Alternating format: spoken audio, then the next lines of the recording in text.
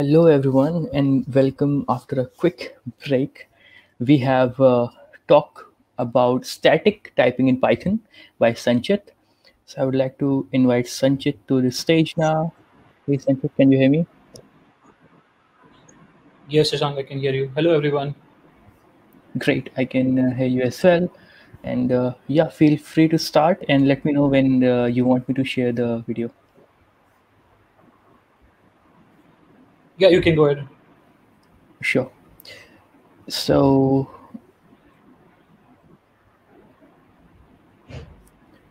okay, I'm just trying to set up the video, and because of network issues, we are trying to do this pre-recorded talk. So Sanchit will be present with us for all the questions. Feel free to ask Sanchit any questions that you have anytime. We'll make sure that Sanchit gets your question after the end of this talk. Okay, so you have the hop in chat. Feel free to put the questions there, and you just stay there. I'm just a few more seconds, and yes, we have the talk right here on the stream. Nice. I guess you can see the talk.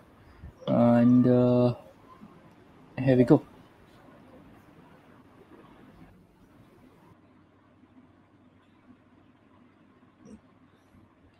Hello, everyone. This is Sanchit, and I hope you all are having very good time. I'm also very excited to be here. Before we get started, I would like to thank PyCon India 2020 team for giving me the opportunity to present this talk. So, as you can see in my title, that I'm going to talk to you about static typing in Python. So, without further ado, let's get started and see what's the agenda. So primarily, I'm going to actually try and set some context about typing, and we will understand that what are the different type of typings available in Python, and why do we actually need static typing at all? And because Python is a dynamically typed language, and people love Python for this feature. And once we understand that how static typing works, we'll also understand that how do we static type Python code, and then we will jump on to see that what are some of the complex types available in Python's typing module, which we can use to actually static type our legacy or large code bases. Then we'll also see one important tool called type checkers. So I'm going to primarily talk to you about MyPy, which is one of the most popular type checkers available at this moment. And then we'll end the talk with some pros and cons of static typing. Okay. But one disclaimer I want to give, that I'm going to talk to you about some of the basic stuffs as well. So in case you are aware about some of the basics, please bear with me. I will be covering because there are um, some people who may not know some of the initial concepts as well. Okay. Okay. Without before moving forward, let's also let me just quickly talk about myself. So, as I said, my name is Sanchit, and I'm primarily working as a lead software engineer at EPAM India. And I'm very passionate about open source communities and Python, and especially about Docker. And I'm a very community centric person. I have been working with communities from last almost 3 to 4 years. I helped run a couple of communities that are called Hyderabad Python User Group, and also DevOps and SRE User Group Hyderabad. And I'm happy to talk to you about anything with regards to open source communities, Python, Docker, or about especially about HyperPy and DSOG Hyderabad. And you can find me on my social handle, which is Innoviz. I'm available on Twitter, LinkedIn, and GitHub. So feel free to reach out to me. I'm happy to get connected. So let's get started with the talk. So let's revise some concepts like static typing, dynamic typing, and etc. So here what we see, that this is a basic example of static typing. Okay, so I chose to use C code because that is a very familiar language for all of us.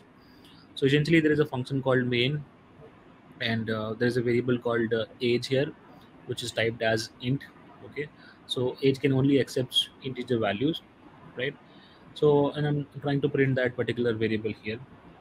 So essentially, I mean, that's how you started type your code, that your compiler would know that before runtime itself, that there is something called age, which is supposed to be an int value, right? So in case you try and assign some string value or other type of value, you will end up having an error here. So that's how basically a static typing scenario would work.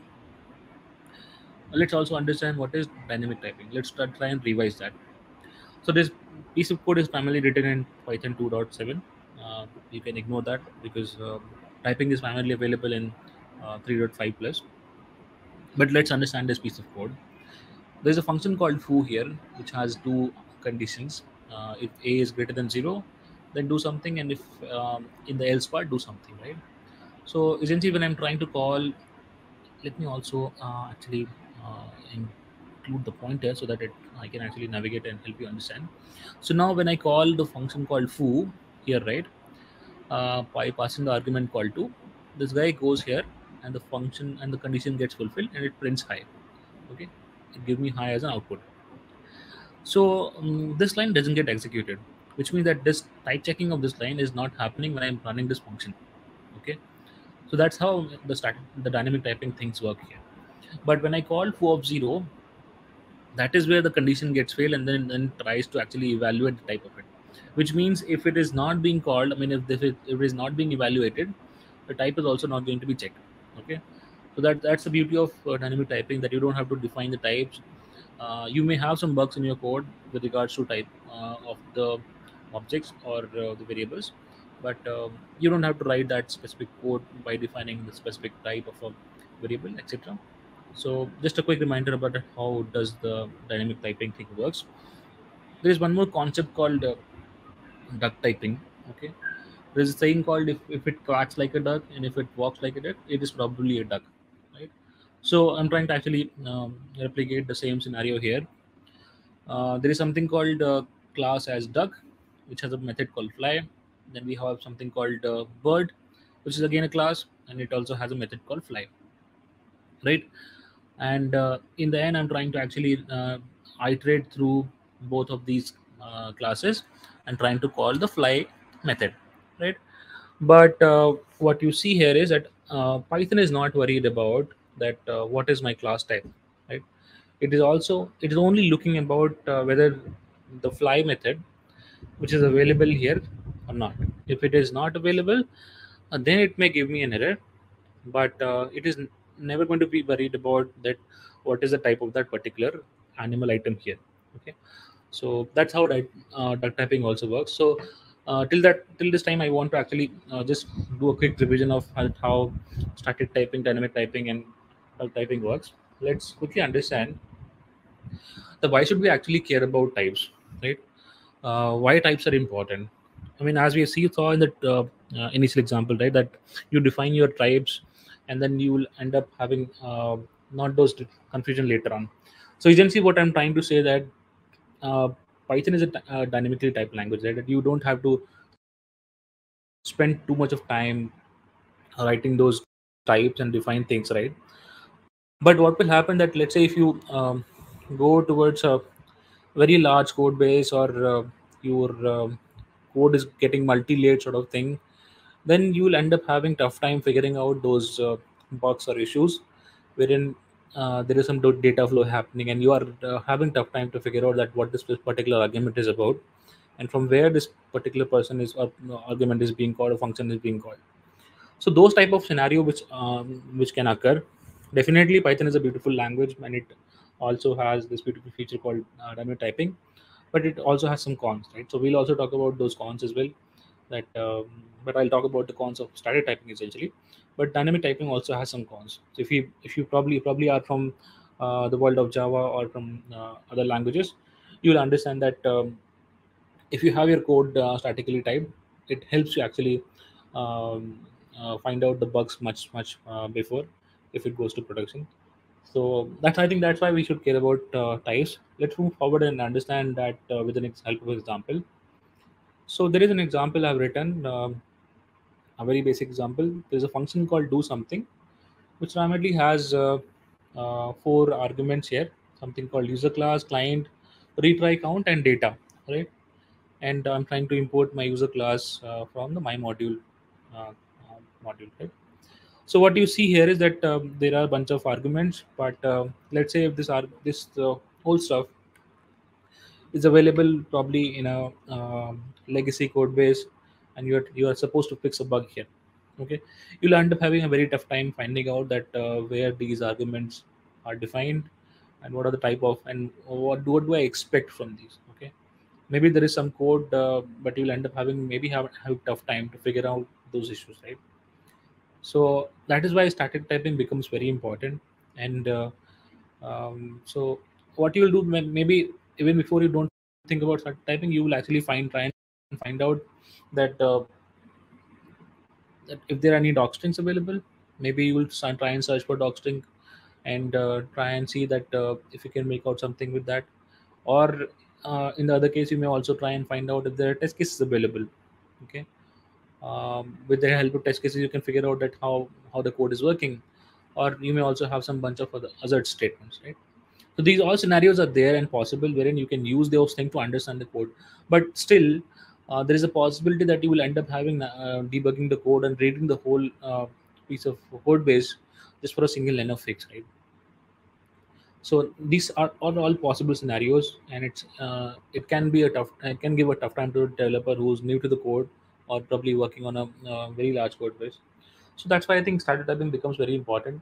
And so once you actually write the same code with type annotations, okay, which was introduced in PEP 484 or 83, I think. Uh, if you static type your code using this way, right? So what will happen that you have your same function do something. It has an argument called user object. Then we have client, where we have retry count and data. But it clearly specifies using the typing modules types available. So I'm trying to import list, tuple, dictionary, and set from a module called typing, which is natively available in Python 3.5 plus. Okay, if you use that, you can actually specify that what a specific argument type is about. So now if you want to static type your code, you can just apply a colon on top of your beside your argument, and you can define your type here. Okay, the same thing I'm doing here. I'm saying that user object is primarily a user class, and client is primarily a dictionary of string as a key, and list as a value. A retry count is basically an integer, and the data is basically a tuple. And ultimately, using an arrow sign, I can specify also that it is going to return a set of integers. Okay,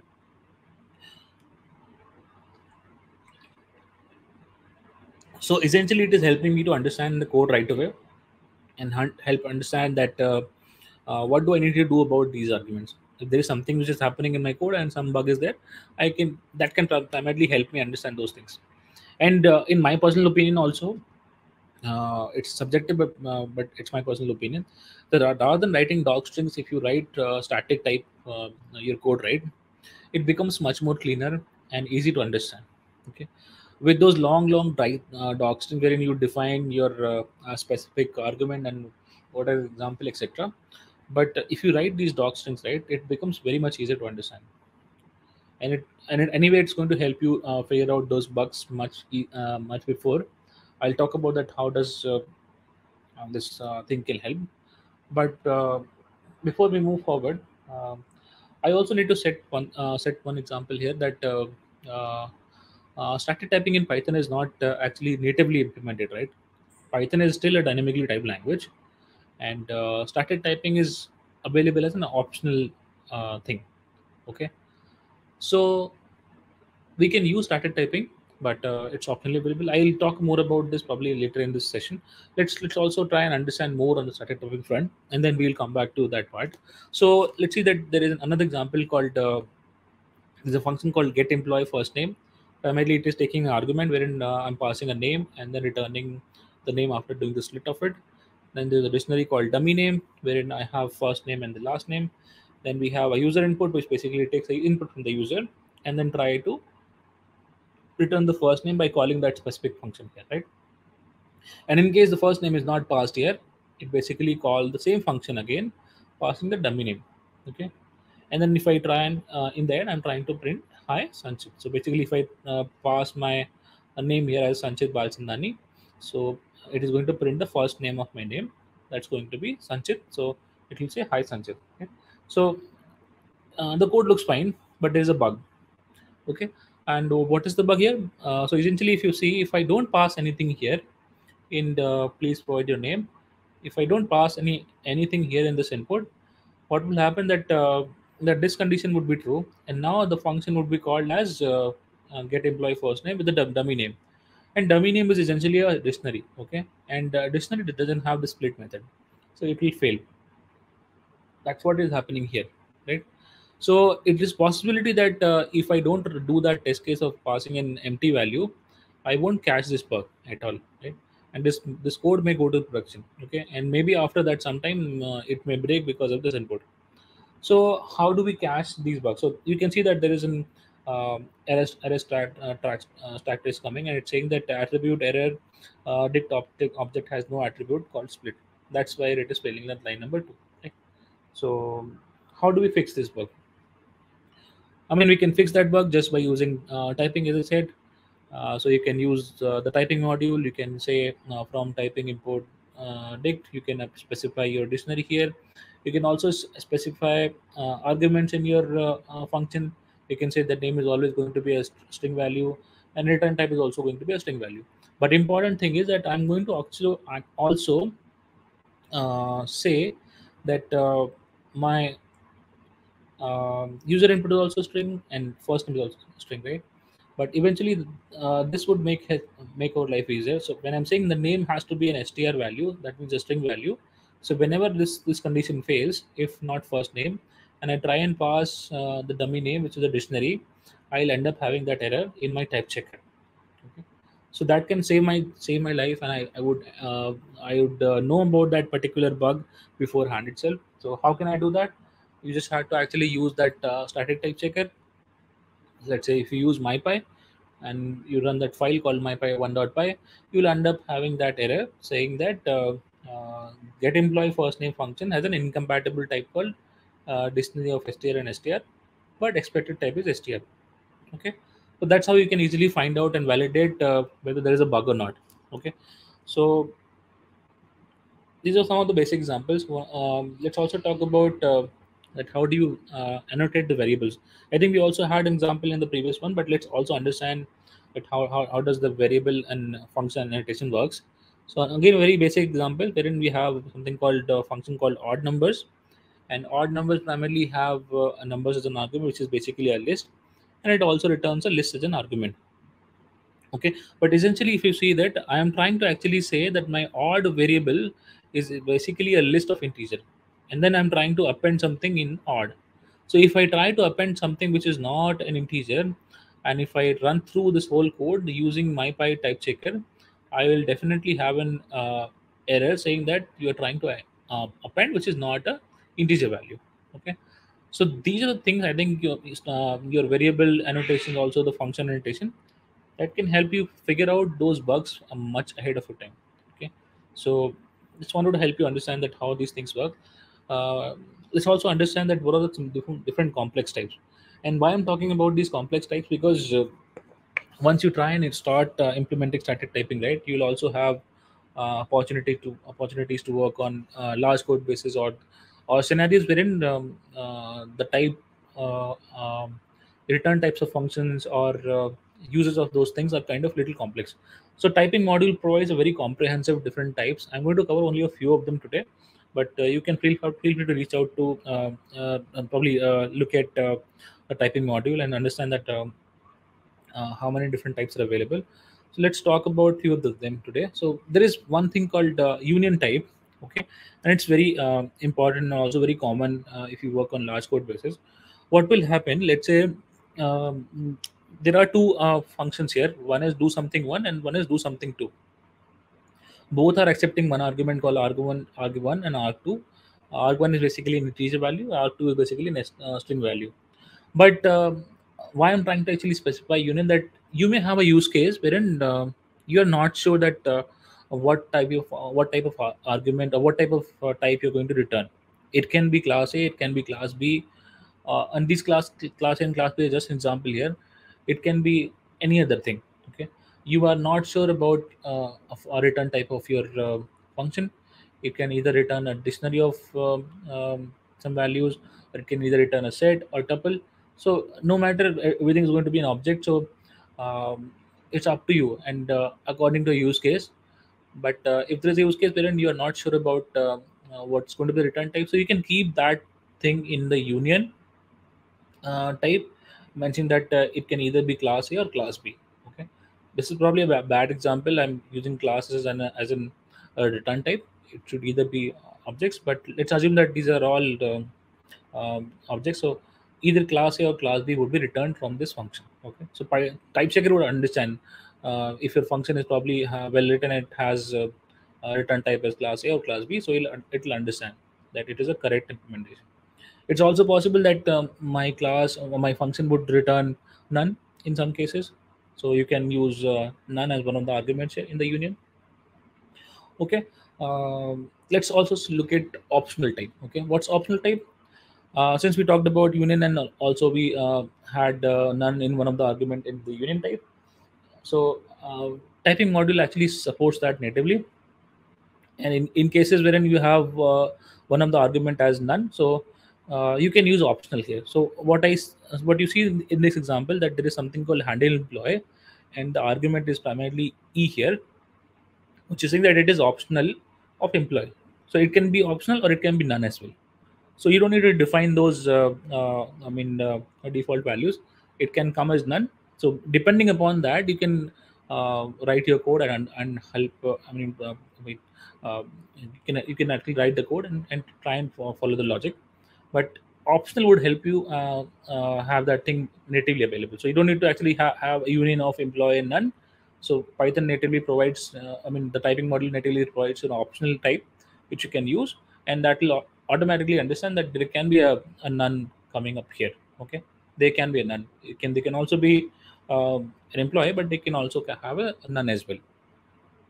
So that's an optional type, also very handy and useful. There is one more thing called any type, which is very very important, because a lot of time you will not be sure about the type of any particular object. So in that case, you can use any type.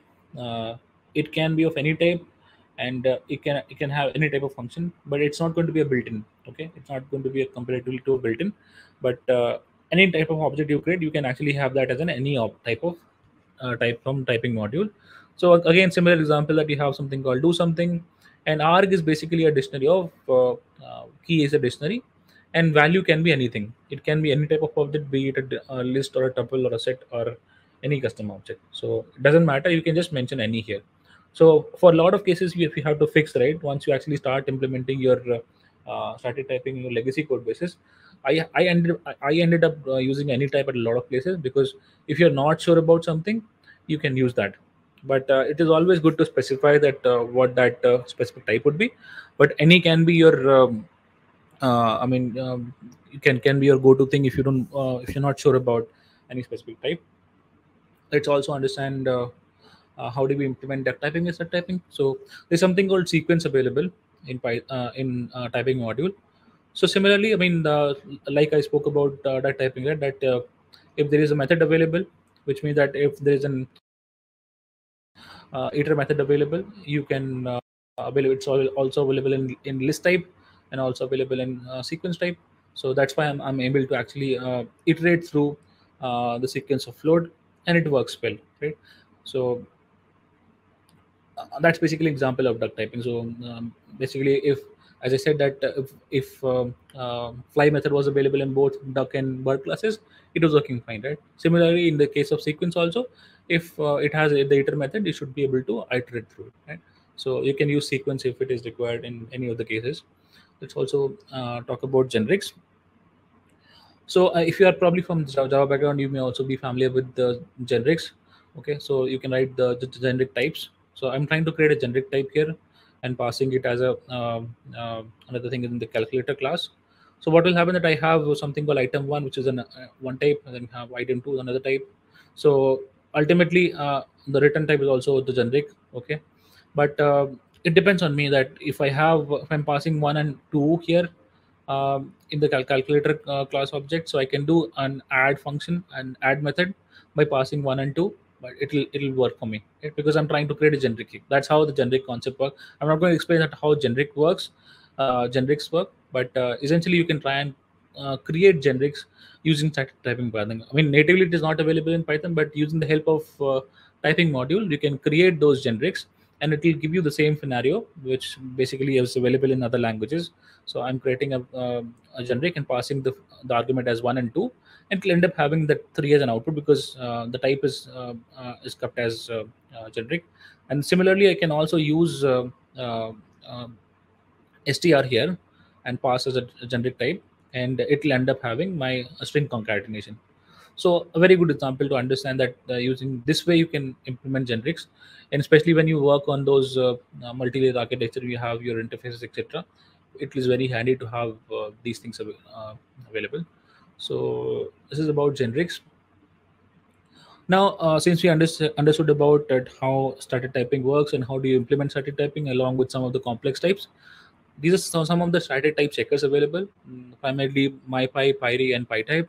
MyPy is primarily is in your Python, C Python GitHub, and also Pyri is from, I think, from Facebook, and PyType is primarily from Google. But MyPy is the most popular one, which was developed, I think, at Instagram. So let's understand that how do you use MyPy. I think I already gave an example of how does MyPy work, but let's also understand quickly again. You can just quickly install MyPy using pip install MyPy, and any script you want to actually run through, which is already statically typed, you can just say MyPy script.py. Once you say that, so you'll end up having those errors. So I'm just trying to show another example. Let's say this is a function called myfunc, and it has a statically typed thing, and if you try and pass 10 value, which is ideally accepting an integer value, sorry, string value, but I'm passing an integer value, I'll end up having those errors here, right? So it says that argument 1 to my function has an incompatible type called int. So that's how the mypy type checker is going to give you the errors beforehand. That's how that you can use my type checking in mypy. And there's also something called monkey typing. So once you actually work on legacy code bases which are not statically type checked, and you would not want to actually spend a lot of time to type check those code or add annotations, you can use this project called monkey typing, which can generate stubs for you. So I would recommend you to use to read more about monkey typing on this link, which I'm going to share in my slides. So essentially, it is going to generate stubs, and using those stubs, you can apply annotations on your legacy code base. That will help you start to type your code, and essentially your legacy code, which is already written but not statically typed. And I would recommend, if you are writing your new code, you should start writing type code from the scratch. So yeah, so I was so how do you approach static typing? So essentially, if your project is very new, you can 100% you can use static type code, because it's going to help you a lot with regards to finding out bugs later on. And you should definitely include that in CI. So any type checker you can, as I was talking about, like MyPy or Pyri or others, you can use those in your CI, so that before things are going up, I mean, before your test cases are being run, your type checkers can actually run and understand and help you figure out those bugs beforehand. Else, if your project is not new, it's a legacy code base or a very large code base, on which you're supposed to apply static typing, you can either use monkey typing, as I spoke about, because that is going to help you to generate those annotations automatically. And also, you can actually, when you're working in the large code base, when you're working in the new code, right, you should actually try and start type your code, because gradually, if you can build up your static typing, it will help you in the longer run. And again, you should definitely implement the CA also for the large projects or the older projects.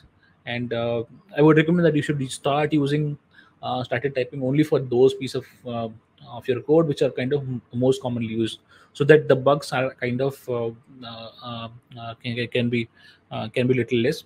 Okay.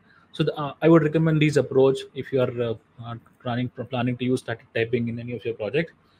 um, yeah, so let's also talk about pros and cons before ending the talk.